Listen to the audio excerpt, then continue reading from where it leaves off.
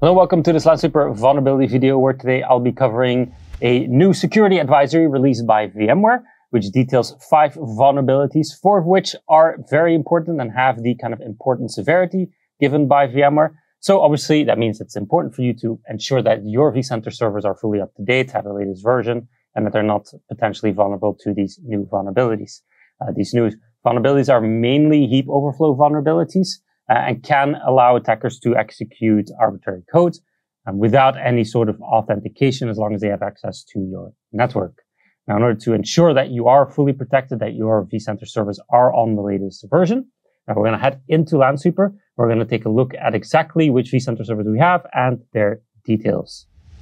So here in Lansweeper, I'm just going to head over to my inventory, where under one of the default filters, I can go to asset types to quickly find all of the vCenter servers that I have.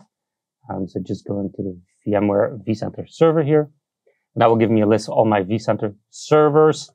I'm going to go to this one to take a look at the specific asset details, which you'll see that it gives me some basic information that we've been able to retrieve from the vCenter API. And the important one here to obviously note is the build and version, so that we know exactly which version, well, major version at least, the VMware vCenter server has. And then additionally, which build, which those 2 numbers we can use to actually verify whether our vCenter server is on the latest build or not, and whether therefore it is protected or not. If I want more details, I can always head over to the config tab where we get full details of the actual guests or the devices or the servers that are managed by this vCenter server.